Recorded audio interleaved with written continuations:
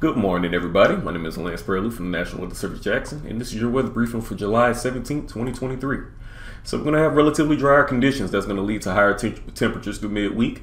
Those dangerous heat indices will be possible through Friday, and our rain chances will return during the weekend, relieving us from such heat.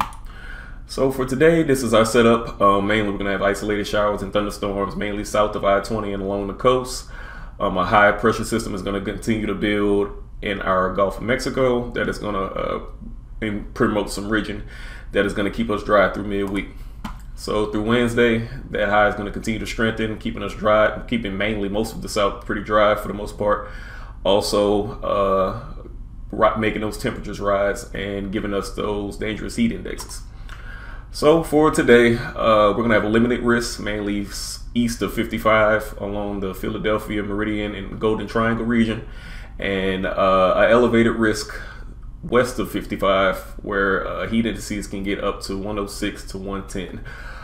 Temperatures are going to be basically within the low 90s to mid 90s, mainly throughout the entire area.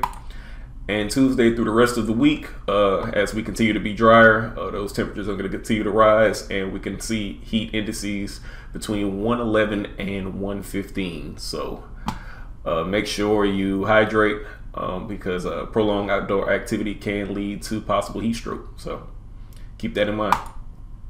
So this is our 7-day precip. We're probably going to see mainly probably a quarter of an inch, well, 3/4 of an inch to an inch. Probably for the next 7 days. We're going to probably be pretty dry until Friday. Saturday is really our main rain day, and that's where we're probably going to receive most of this precipitation. So for our tropical outlook for the next 2 days, we have no tropical activity expected within the next 2 days. We do have Tropical Depression Don that's in our Atlantic, but it's no threat to anybody, so that's good. So in summary, relatively drier conditions will lead to higher temperatures through midweek.